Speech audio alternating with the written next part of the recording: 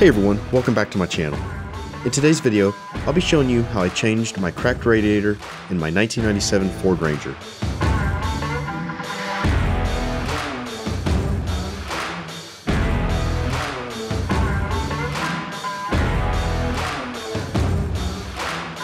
To begin, I disconnected the negative terminal in the battery.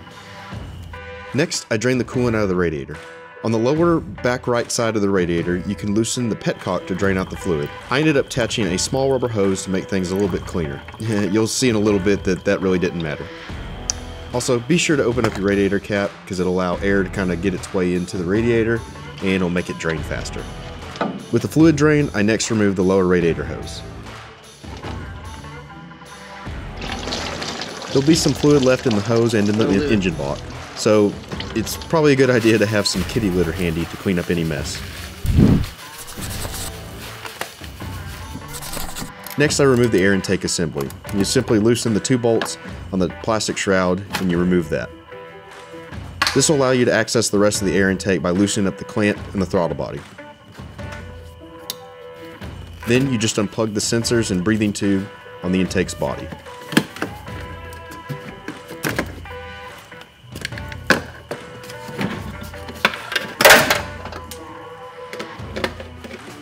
With the air intake removed, you can access the upper hose and drain the remaining fluid out of the hose by disconnecting it.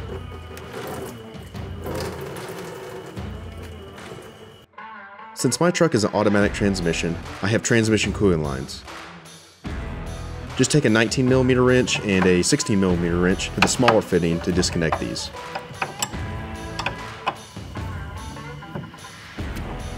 The bottom one is kind of a pain to unscrew because of the fan shrouds in the way. Next, I then remove the fan.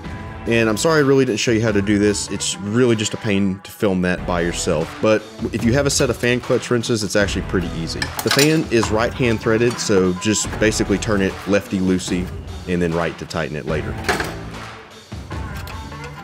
Now it's time to remove the radiator itself, and it's pretty easy. It's just held in by two bolts on the back of the radiator.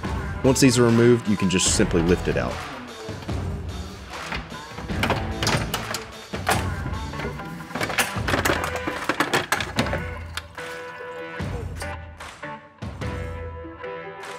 And you can see here where the crack is on the plastic on the front of my OEM radiator. Yeah, this needed to be replaced pretty quick to keep the truck cool and running.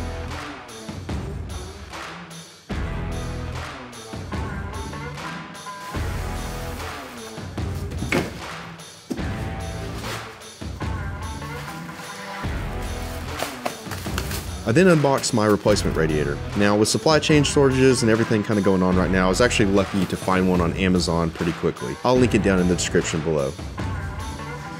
I first attached my new transmission cooling lines, and I tightened these down a little bit later once the radiator was actually in the truck.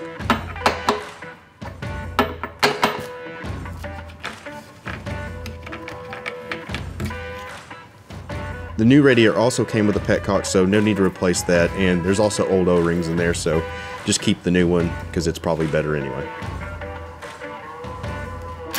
And I finally transferred the fan shroud from the old radiator assembly to the new one.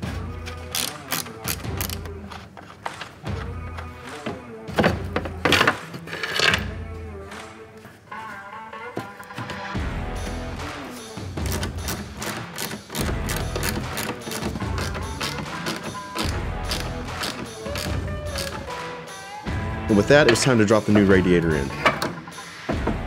Getting the radiator and fan in together is a bit of a challenge, and you want to be sure that the fan is threaded back on without hitting the radiator, as then you can run into the possibility of bending the radiator fins. But once it's in place, you can bolt it back up and then proceed to attach everything back together.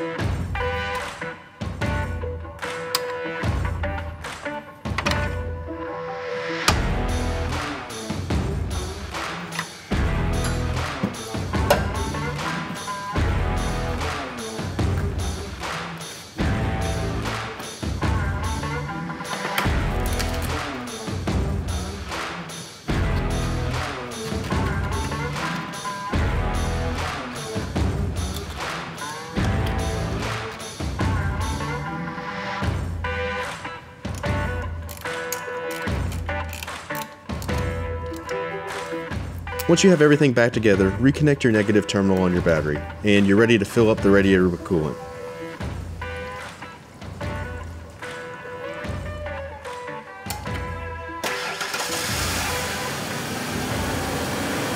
Once you get the radiator topped off with coolant, be sure to burp the system and continue to top off your radiator until it's full.